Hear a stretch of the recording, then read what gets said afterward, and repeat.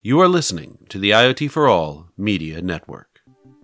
Hello, everyone, and welcome to another episode of the IoT For All Podcast. I'm your host, Ryan Chacon, and on today's episode, we have André Jacobs, the Chief of Product Engineering at IoT.next. They are a company out of South Africa that is focused on demystifying the Internet of Things and have developed innovative solutions to offer customers opportunities to implement groundbreaking strategies to drive business value and grow return on investment across the board. We have a great conversation. We talk a lot about integration within IoT. We talk about why it's the key to success in IoT.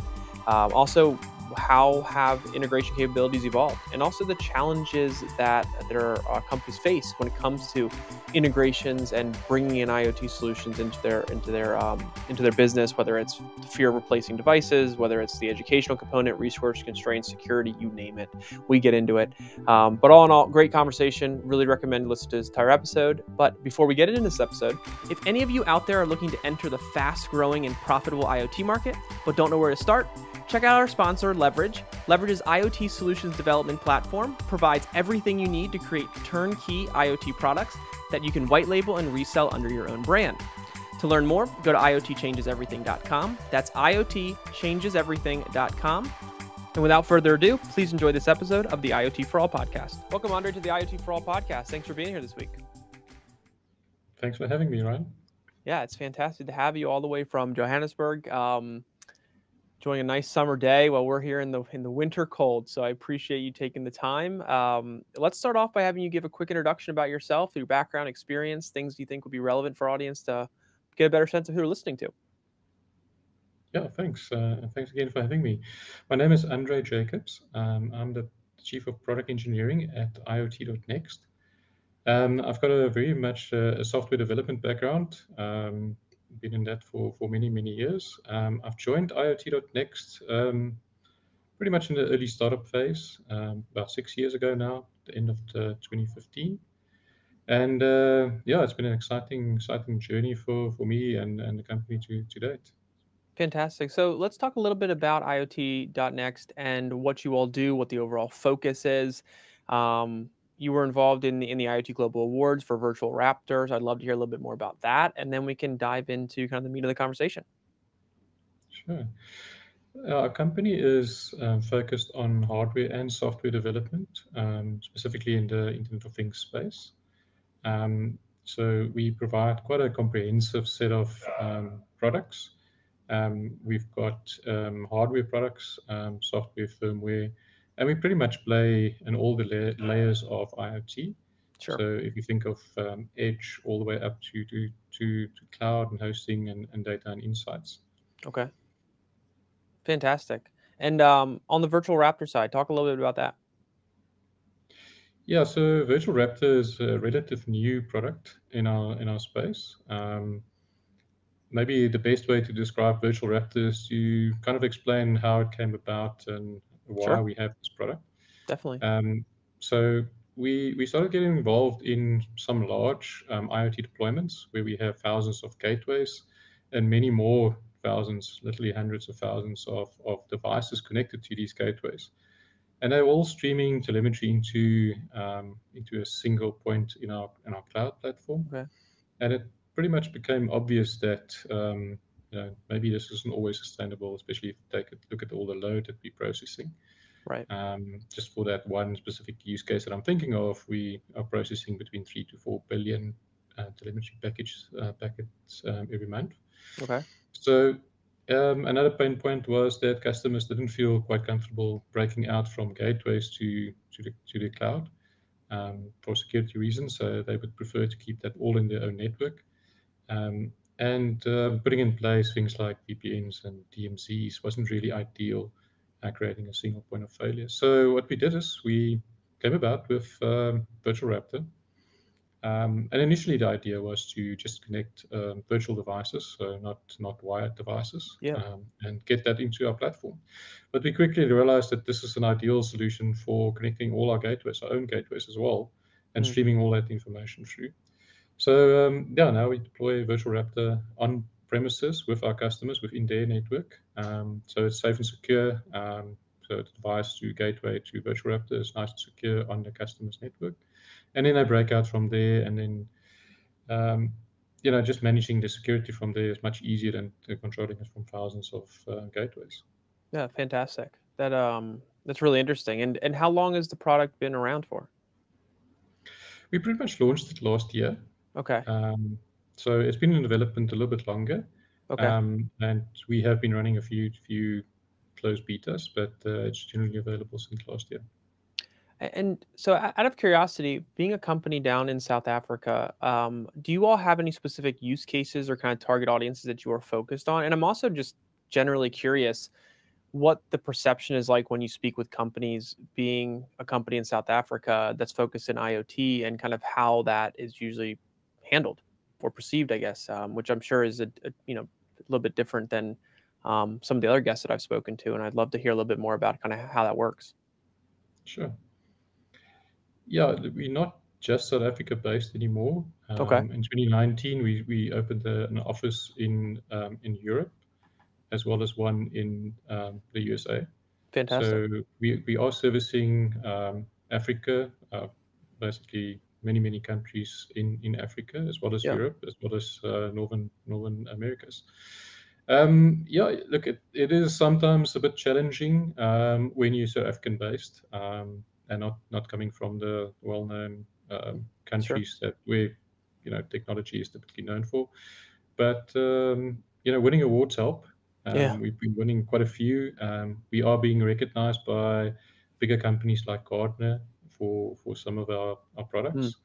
And yeah, it's been a tough journey early on, but as we gain traction and we deliver more and more projects, it becomes easier to show sure. people what we have and use that as a springboard.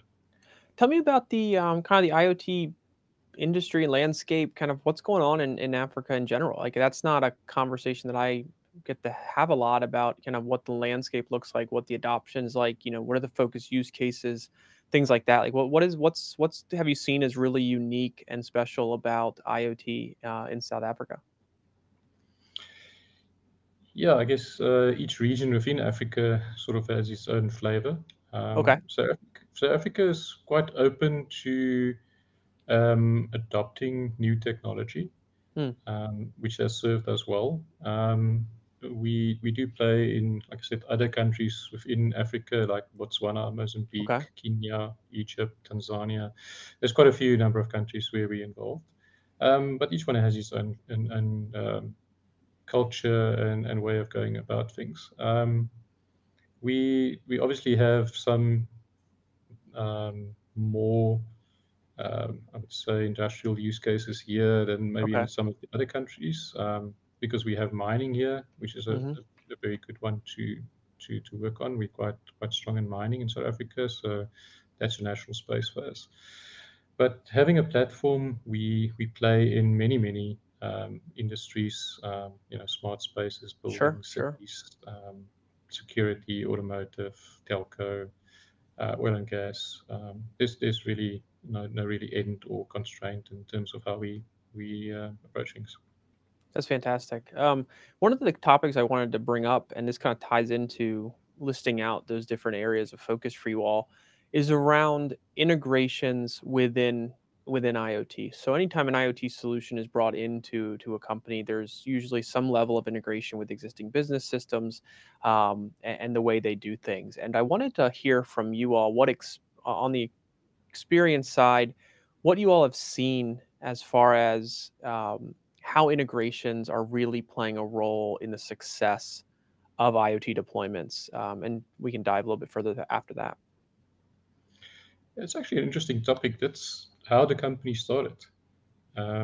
So we very early on realized that it's not just us. It's everybody basically struggling with that, especially that edge integration component. So the company was built on a product called Raptor. Raptor is Okay. our edge technology. And we actually have a patent called SDDI, which is software defined device integration, which allows us to repurpose a single port into whatever we need, basically. To give you an example, we could use a USB port and repurpose that for I2C or RS232 or whatever we needed, basically. And that's how the company was built. We built it bottom up. I know many IoT companies started top down, hosting something and Sure, then going sure. from there. We really started at the edge, and that's how we build our success up. So integration for us is still key. We still feel that we have excuse the pun, an edge on our competitors in that space because of the strength of Raptor. Yeah, so it's it is something that's getting easier now and again with Yep. newer devices. But I think the strength lies with us in terms of legacy devices. So we do prevent people from having to rip and replace Right. the existing Right. investment. So if you look at something, especially in the mining industry, where some of these devices are, they're many millions of dollars of equipment, and Sure. they've got a lifespan of 20 to 30 years, it's not ideal to try and replace any of that. Right. Right. That makes a lot of sense. And talk to me a little bit about kind of how integrations have evolved over the years that you've been kind of in the space. Doesn't have to necessarily be specific to your company, but just generally what you've seen of how IoT has evolved to help integrations be more seamless, be easier, be something that it's just kind of table stakes when it comes to building something that is a success when it comes to IoT. Yeah, sure. I mean, early on, the idea of having to integrate into something was maybe not that well accepted. Okay. When we do approach suppliers and customers now with the idea of integration, they're more open to it. So sometimes they didn't want to share the secret source of how to actually integrate with some of these devices. So at least from that point of view, it's a different mindset, and we do get access to equipment to be able to integrate. You see your basic patterns evolving. I mean, protocols are pretty standard. There's many of them, but it's pretty standard across certain types of devices, groups of devices. So I guess once you've got the protocol down, then creating a specific device integration as a Hmm. device driver is easier. And as you expand your set or your library of integrations, it becomes easier when you get to the next customer. You can reuse a lot of the existing, and then the gap is smaller to integrate. So yeah, it's making it the speed to implementation easier. Fantastic. And tell me a little bit about the overall challenges to implementation. So, when you or other companies kind of engage with a client about integrating their current processes, systems, devices, you name it, into a new solution, what are the biggest challenges that usually are present, and how do you kind of approach overcoming them? Yeah, I guess it's the typical topics in IoT, things like cost, security, different mindsets. So it's getting customers on board on this journey, convincing them it is possible, that IoT does provide something different. Okay. It's not a SCADA implementation; it is something more, Right. and and convincing them by uh, well, sometimes going through many workshops to prove that we have the technology and we have the security, and they can come with us on this journey. Talk to me a little bit about security there. You mentioned it. On the security side, when it comes to integration, what's important to be thinking about? How is that kind of approached? A lot of listeners out there are probably wondering if I'm going to adopt IoT and I want to integrate with my systems. Okay, it seems like that's becoming more seamless every day. But on the security side, how is that being taken into account when you're integrating, legacy systems, devices, you name it, in with a new solution? Where does security kind of fit in, and how is that kind of approached?